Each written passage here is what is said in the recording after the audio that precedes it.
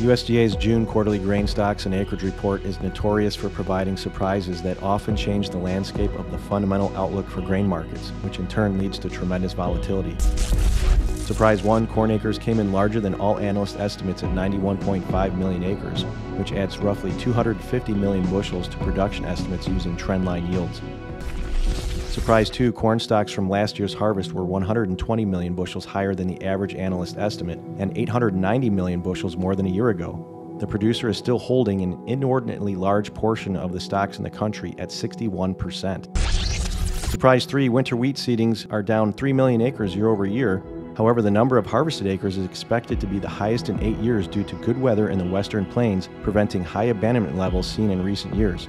Surprise 4, cotton acres jumped 14% year over year due to significant increases in Texas as drought conditions have eased.